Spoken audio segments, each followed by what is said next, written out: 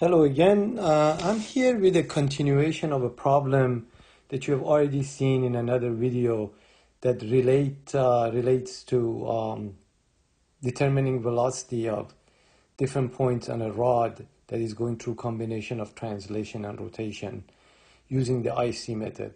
So I make sure that I put the link for that video actually at the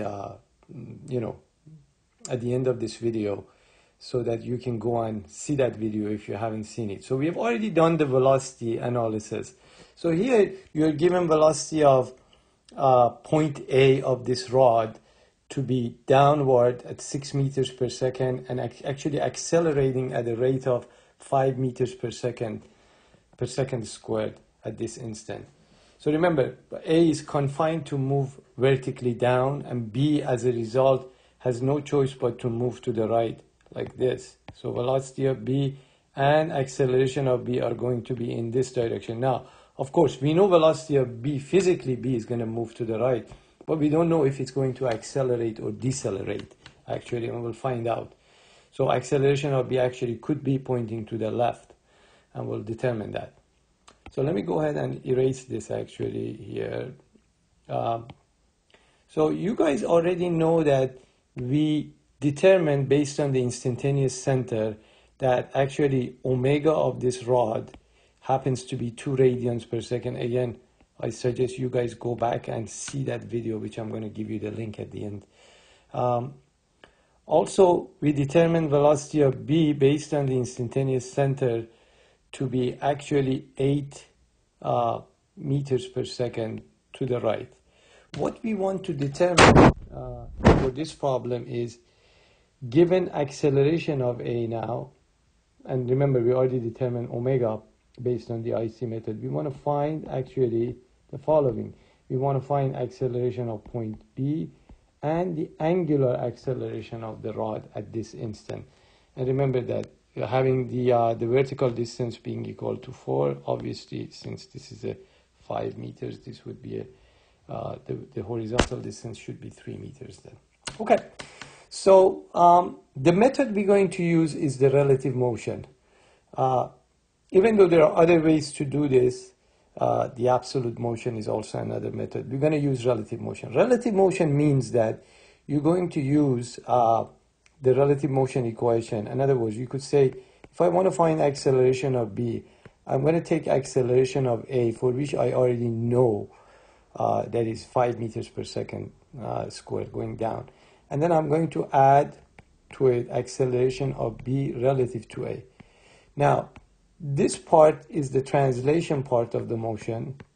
So this means translation with A. And this part is the rotation part of the motion. This means rotation about A. And specifically what it means that you want to find acceleration of B as if A is fixed.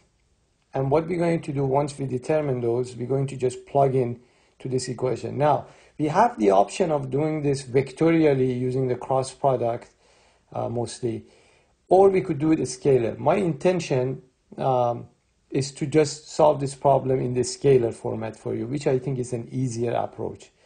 So let me start by showing you what is this acceleration of B relative to A. So acceleration of B relative to A, as I said, it means find acceleration of B as if A is fixed. I can actually show you right here on this picture.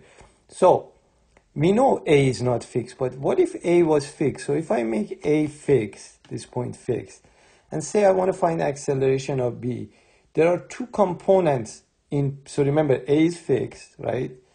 And now I want to find acceleration of B as if A is fixed. So in pure rotation, we know that acceleration has two components. There is a normal component, like this, toward the center of rotation, and there is a tangential component. By the way, we know that this bar is rotating actually counterclockwise, clearly, so omega is counterclockwise. Why don't we assume that also alpha is counterclockwise as well? So if alpha is counterclockwise, then the tangential component of acceleration of B is going to be also in the direction of assumed alpha. So now you see this acceleration of B relative to A, which is the rotation part of the motion, has two components. It has a normal component, right, which is pointing like that. And by the way, we know the slope. We know the slope of this guy is 4/3. And there's a tangential component, this guy, which also going in this direction. Since A sub t is going to be normal to the normal acceleration, so the slope is going to be just the inverse, so 3/4. Okay, what are these components? Let's go ahead and determine them. AN, as you know, is r omega squared. R is the distance between A and B, which is the length of the bar, and omega is 2. Remember, omega was determined earlier. So remember, any acceleration analysis requires you to actually calculate the omega. Otherwise, you're going to have too many unknowns. So this becomes 20 meters per second squared with that direction that you see here, right? And then A sub t becomes R alpha. R again is 5 and alpha is unknown. And you know the direction here. So let me actually go back and rewrite this equation for you again. Acceleration of B equal acceleration of A plus acceleration of B relative to A, right? So basically I'm just rewriting this equation right here.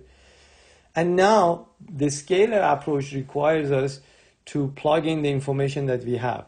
So what do we know about acceleration of B? I don't know what acceleration of B is, but I'm going to assume that actually is going, we know B is physically moving to the right, so I'm going to assume that acceleration of B is also in the same direction as velocity. We know it's confined to move horizontally, and that's very important. Okay, what about acceleration of A? Look, it's 5 meters per second squared down. And what about acceleration of B relative to A? Here we are.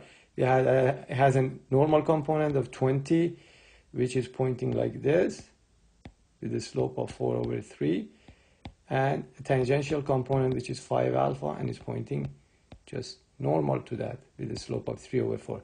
So at this point, all we have to do, remember we have two unknowns now, this guy and this guy. And how do we solve for these unknowns? Very easily. All we have to do is to equate the horizontal and vertical components. So if you actually start with the vertical component and equate both sides, so if we assume this is the positive direction for vertical, notice that on the left-hand side, acceleration of B is horizontal. So we get a 0 here. We get a -5 here from this guy. We get a 20 times 4/5, because that's the vertical component. And a 5 alpha times 3/5. If you go ahead and solve for alpha, alpha actually happens to be -11/3, which is -3.67 actually, sorry. Negative means what? Negative indicates that actually the direction that we assumed for alpha here is wrong. So alpha actually is 3.67 radians per second squared, but actually it's rotating clockwise. That implies that this bar physically is rotating counterclockwise, but actually is decelerating. So now, unfortunately I have to go to the next page, and I'm going to now equate the horizontal components. So let me go to the next page and equate the horizontal components. Remember, if you go back, horizontal component was acceleration of B, and then we had, let me see, 0 from acceleration of A, 20 going in the negative direction times 3/5, and then a 5 alpha times 4/5. But remember, alpha came out to be -3.67. If you plug that in there and solve for acceleration of B, we end up getting also a negative answer, which also a 26.7, which means acceleration of B is 26.7 meters per second squared, but going the other direction. Remember, velocity of B physically was 8 meters per second to the right, but that indicates that this is decelerating. So actually both the bar and point B at this instant, this bar alpha, remember this is actually the wrong direction of alpha, so alpha should be the other way, right? And actually acceleration of B happens to be the other way too, even though physically velocity of B is to the right.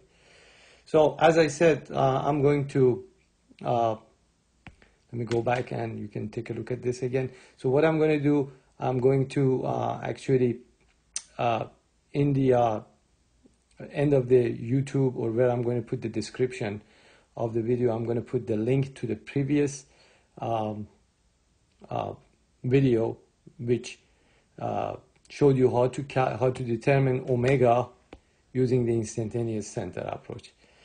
Again, I hope this was useful to you in showing you how we can determine acceleration. Of course, this is a very simple example that I showed you, and I'll hopefully come back with more interesting examples later on. Again, thank you for watching and listening.